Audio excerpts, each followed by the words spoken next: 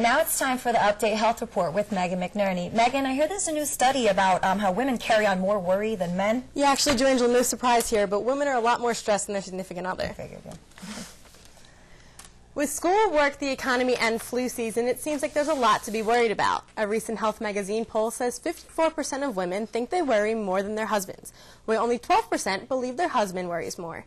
The magazine recommends de-stressing by getting exercise, finding a happy friend, singing a song, and taking some time out for yourself. Those little bottles of hand sanitizers have been placed all around campus, and since the outbreak of the H1N1 virus, they've become more and more popular. The Center for Disease Control suggests to get the most out of the hand sanitizers, use the ones containing alcohol and apply the sanitizers at least 3 to 5 times a day. The CDC still claims that soap and water is the best way to eliminate the germs on your hands. There could be problems for users of Vicks nasal spray. Procter & Gamble is recalling the Vicks Sinex nasal spray in the United States after finding it contained bacteria. There have been no reports of illnesses so far, but the bacteria could cause serious infections for people with weakened immune systems. Consumers are advised to discard the product and call the company for a replacement coupon or a refund. There's a new exercise routine that could make Batman proud. The parkour exercise program has people leaping from one solid object to the next. The LA Fitness chain teaches parkour.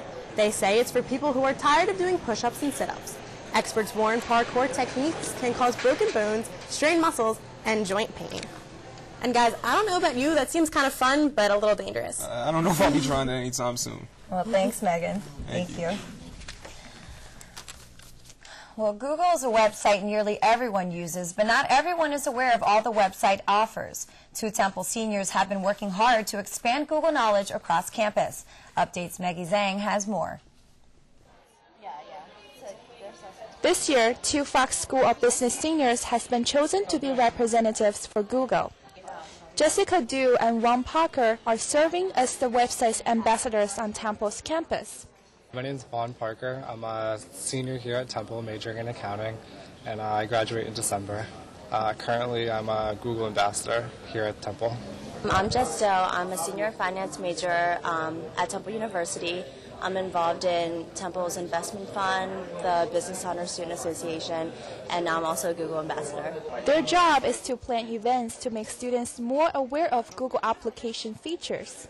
Basically, every Monday morning, we sit and brainstorm what events and stuff, and currently, I'm trying to work with the Tyler School of Art. We're trying to put on an art exhibit dedicated solely to Google. The most popular Google apps include Google Docs, Temple's Gmail, and Google Calendar. These applications especially help students to complete assignments and group projects. I hope students, by seeing Google's presence more on campus, will begin to explore Google apps and use it to really help them with their group projects. Google apps can save students so much time and effort if they just learn how to use it more. So I really think it'll be effective. Students who are interested in learning more about the Google apps can log on to seminars.temple.edu to find out more. Reporting for Temple Update, I'm Maggie Zhang. And now it's time to throw it over to the Update newsroom where Jackie Dando is standing by with this week's technology report. Jackie, you have some information on a potential new cable option for Philadelphia? Yes, thanks guys. Verizon Fios is finally making its way into some parts of Philadelphia. People in Chestnut Hill, South Philly, and North Philadelphia can now subscribe to the high-speed phone internet service. Verizon says it has invested more than $700 million in the Philadelphia project. The company hopes to become the leading competition for the Comcast network. Some Philadelphia drivers may be giving a financial gift to the city. Police say they will now enforce the new ban on driver cell phone use. Motorists caught texting or talking on a handheld cell phone now could face a $75 fine. Until now, police have only been issuing warnings for area drivers. The ban applies only to handheld devices. Drivers can still use hands-free devices or call 911 in an emergency. And Yahoo has released its list of the top searches for 2009. Not surprisingly, the death of Michael Jackson was under the #1 searched item. The King of Pop ends Britney Spears' 4-year reign at the top of the list. The website says celebrities and other diversions were the most popular requests. Yahoo says people are looking for entertainment to forget about the recession. That new laptop you want for Christmas may not have a long shelf life.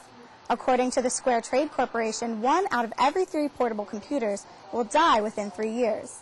20% will expire due to hardware malfunctions, and 10% will be destroyed due to spills, drops, or other accidents. The most reliable laptop is made by Toshiba.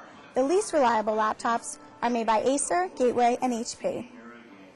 And guys, there are smart ways of choosing the best electronics. Check out Consumer Reports magazine for info on the best products. Back to you. Thanks, Jackie. Many students are looking to enter the workforce as early as next month, but there are few jobs to stay away from. And here's Update Matt Lista with this week's The List on the top 5 worst jobs in America.